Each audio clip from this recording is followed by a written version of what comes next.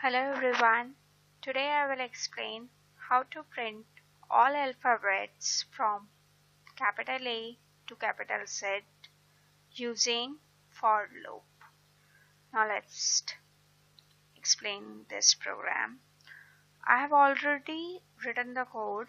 Now I'm explaining you step by step. As you know, first section is of header file in C language. So #include is a preprocessor directory which includes header file stdio.h and conio.h, means standard input output header file and console input output header file. Standard input output header file include functions which is related to input and output like printf and scanf. Console input output header file include functions which is related to console like clear screen and getch. Now the main function void is a data type which doesn't return any value, and main is the main function of program.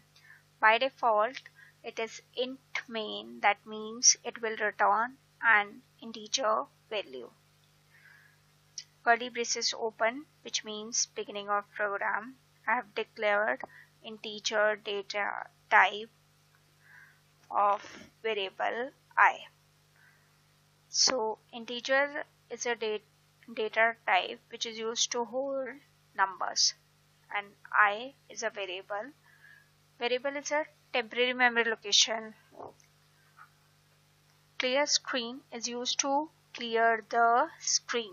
When you execute program number of times, you can use this function to clear the screen every time. I equals to 65 means initialization. According to ASCII, American Standard Code Information Interchange, there will be a value for alphabets from capital A to capital Z, that is from 65 to 90. That's why I've mentioned in the initialization 65 less than equals to 90. Every time the value of I will increase.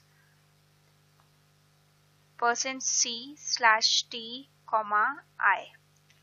%C is the format specifier of character. That's why I want to print the character value. That's why I've used %C.